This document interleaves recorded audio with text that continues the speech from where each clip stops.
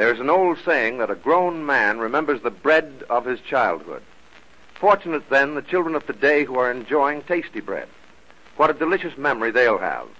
Fragrant, richly delicious, delicately textured, snowy white. Tasty bread is a masterpiece of the baker's art. It takes constant effort, careful daily testing of all ingredients to keep it up to the same high standards. The bakers of this famous loaf are determined that whenever you buy Tasty, you will get the best loaf of bread in town. The Tasty Breadwinners, directed by Ben Selvin, Hare DeCosta at the piano, and here they are, Billy Jones and Ernie Hare, the Tasty Loafers. How do you do, everybody, how do you do? Though we're known as Jones and Hare to all of you. We're two loafers now, it's said, representing Tasty Bread. How do you do, do, do, do, do, do? How do you do? How do you do? How do you do, do, do, do, do, do, do, do? I'm Billy Jones. I'm Ernie Hare, and we're a silly-looking pair. How do you do, do, do, do, do, do, do, do? Say, Bill, what's the idea of all the acrobatics you're doing, ducking your head and kicking up your heels? You're acting like you're crazy. Can you imagine that, Ernie? It's a fly flying around here, bothering the life out of me. Oh, a fly bothering you. Yeah. Do you want me to shoo it? No, don't bother. Let him run around on his bare feet, Ernie. Hey, look at it. It's an awful big fly, too. It looks like a horse fly. Well, what's a horse fly doing flying around me? Well, it's pretty hard to fool those horse flies, you know.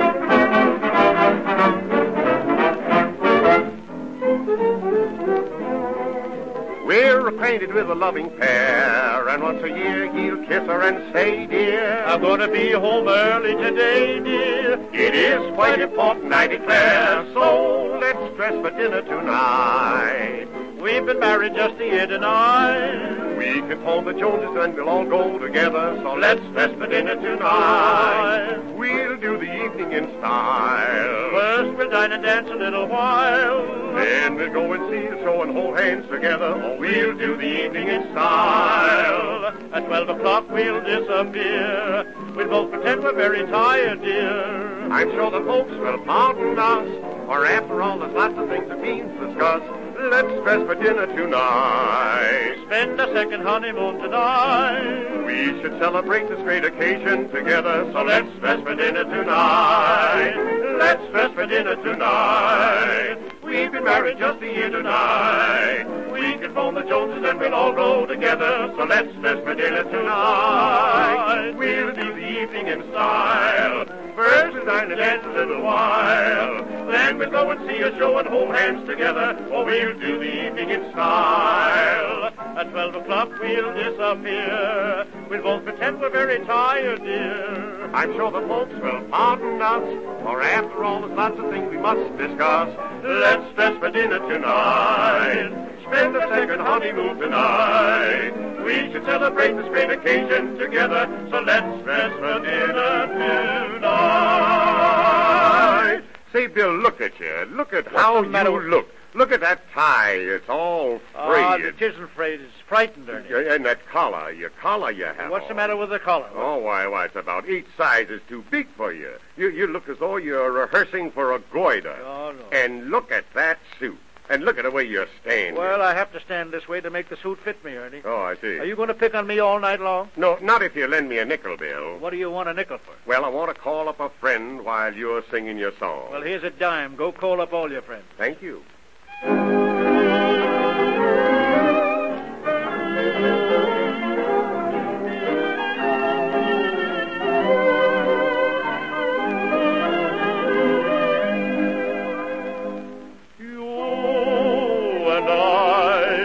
An evening sky, a moment of sheer delight. Joys we feel will be true and real if we open our eyes to the night.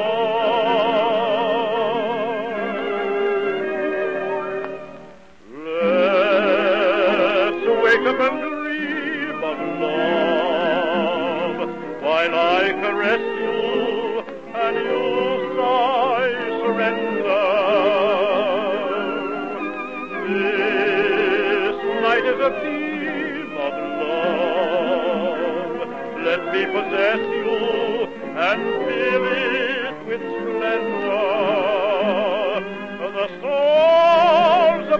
around us. They weave a spell around us. A sweet romance has found us at last.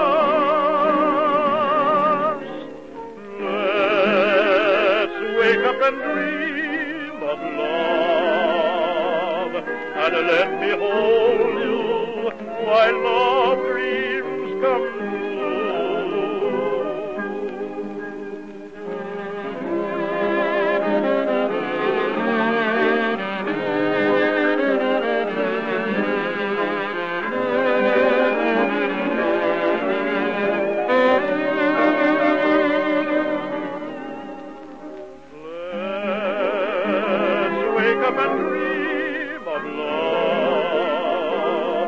Let me hold you while love dreams come true.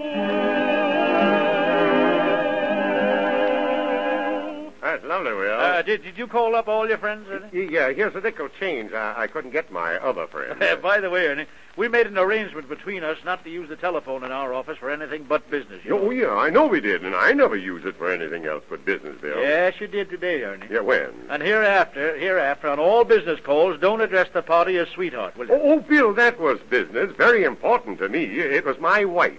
You know, you fellas all are coming to my house to dinner tomorrow, and I called my wife to ask her what she was going to serve. What did she say she was going to serve? Oh, a bunch of bums.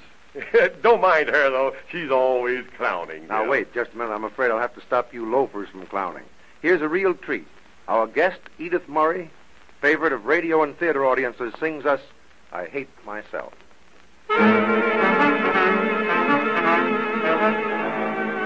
Oh, diddy,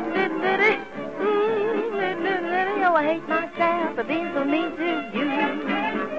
Oh, I hate myself for being so mean to you. Like an eeny, miny, mo, broke your heart and let you go. Hate myself for being so mean to you. I could slap my face saying the things I said. I could bite my tongue saying the things I said. Gonna send myself a telegram, tell myself what a fool I am. Hate myself for being so mean to you. Oh, baby, do come back. If you come back, I'll never make you cry. But stay away another day, kiss myself goodbye. Gonna hide myself down in the deep, deep blue, yes, sir. 'Cause I hate myself for being so mean to you. How sad am I? Ain't that a shame? I'm on to blame. My guilty conscience driving me insane. What we do is I hate myself for being so mean to you. Like an eeny, miny, mo, broke your heart, let you go. Hate myself for being so mean to you. I slap my face saying the things I said.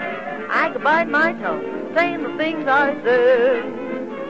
Gonna send myself a telegram, tell myself what a fool I am. Hate myself for saying things I said. Oh, baby, do come back, yes, if you come back, I'll never make you cry. But stay away another day. We did it right well. Hide myself way down in the deep, deep blue. Yes, 'cause I hate myself for being so mean. I know that I could be so mean to you. Every housewife inspects every food product she intends putting upon the table. Tasty bread is called the best loaf of bread in town because the most thorough inspection finds every loaf the same. Not a flaw can be detected. Say, listen, Lou, if a flaw could be detected, I know one detective who could detect it.